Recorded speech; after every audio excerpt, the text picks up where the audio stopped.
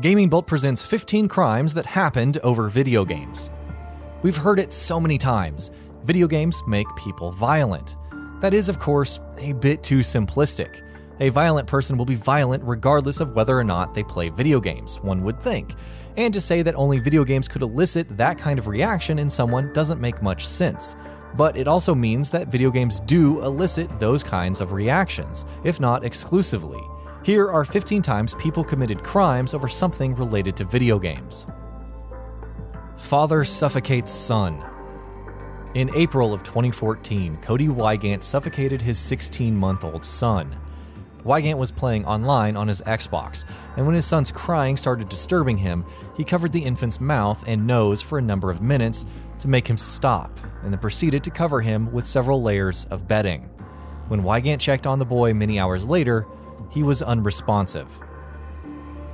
Brother attacked with axe. 19-year-old Luke Marshall was having an argument with his older brother about equally dividing time for gaming between the two. Unfortunately, the argument got out of hand. Luke Marshall took an axe and attacked his brother with it, hitting his foot and wrist. The injuries were ultimately deemed minor, but the younger brother was still charged with several serious crimes. Call of Duty used for training for mass shooting. Anders Breivik carried out horrendous attacks on civilians in Norway, killing 68 people at a youth camp and 9 more later on in bombings of government buildings. During his subsequent trials, Breivik claimed that he trained for these attacks by playing Call of Duty. School shooting over Doom. Evan Ramsey was a school student who ended up shooting a number of people and later claimed to have been impacted by the first-person shooter Doom. He snuck a shotgun into his school, killing and wounding several people, and stated that he did not understand that unlike in Doom, where you have to shoot your enemies numerous times to kill them, if you shot someone in real life, they wouldn't get back up. Father kills teen daughter. Tyrone Spellman was a man addicted to playing on his Xbox, and his addiction led to something rather unpleasant. During one of his play sessions, his 17-year-old daughter, Alaya Turman, accidentally pulled his Xbox's cords out of the wall. In a fit of rage, Spellman cracked her skull repeatedly, ending up killing her. GTA-inspired crime spree. Devin Moore was a teenager who, like so many other teenagers, was a fan of Grand Theft Auto 3.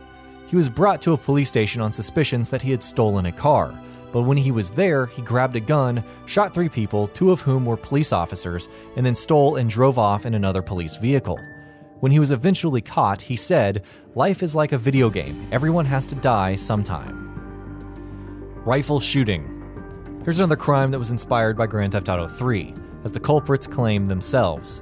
2 stepbrothers in Tennessee, aged 14 and 16, found rifles in their home and, inspired by their activities in the game, started shooting at vehicles on an interstate at random. As a result of these shootings, a 45-year-old man was killed, while a 19-year-old girl was also wounded. Starting a fire with Molotov cocktails. In 2010, 2 boys aged 12 and 16 stole 5 gallons of gasoline, made several Molotov cocktails, and then proceeded to use these to set fire to a garage in an apartment building. When the police arrived, they also found explicit graffiti in their area. The culprits claimed that they had gotten their ideas from their actions in Grand Theft Auto. Counter-Strike revenge stabbing. Julian Baru was a 20-year-old man who was playing Counter-Strike online when his character was killed by a knife-wielding player.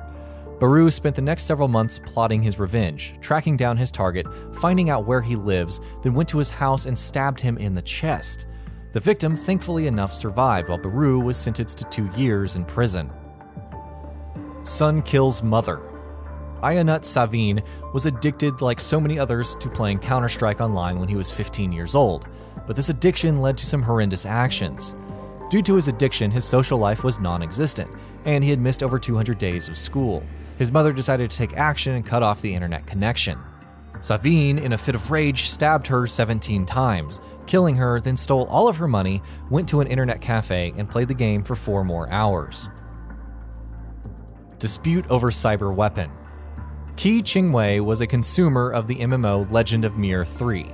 While playing the game, he loaned one of his weapons to another player, who then proceeded to run off with the weapon, stealing it. When the cops told Qi that they couldn't help him since the stolen property wasn't actually real property, Qi decided to take matters into his own hands. He tracked down his friend and stabbed him in the chest, killing him. MMO feud. When a Russian players guild in Lineage 2 killed a rival player in-game, the two guilds decided to settle their rivalry in real life. The two groups engaged in a brutal fight, which resulted in injuries to one man. The injuries were so horrible that the man succumbed to death soon after. Mother loses patience, kills her son.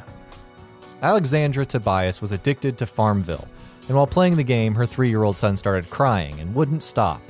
She lost her patience with the child, picked him up and violently shook him repeatedly. This resulted in head and leg injuries to the child, who died due to this incident. Tobias confessed to her actions and faces a long term of imprisonment. Funding his gaming habit. Din the Dan was a 13-year-old boy who was addicted to playing games online. However, to fund his online gaming habit, he ended up killing someone. He choked an 81-year-old woman to death with a rope before stealing her money in order to fund his gaming habit, then proceeded to bury her body in a pile of sand at his place of residence. Man loses temper over World of Warcraft. 21-year-old Justin Williams was a fervent World of Warcraft player. He was having an argument with his fellow players over his headset, which devolved into a screaming match. One of his neighbors came to his home to tell him to calm down, saying that it's just a game. Williams lost it at this point, grabbing his neighbor by the throat and punching him and then stabbing him. The neighbor survived, but Williams was promptly arrested. And that'll be about it for this one. If you guys like what we're doing at GamingBolt, please consider subscribing to our channel, and I'll see you guys on the next video.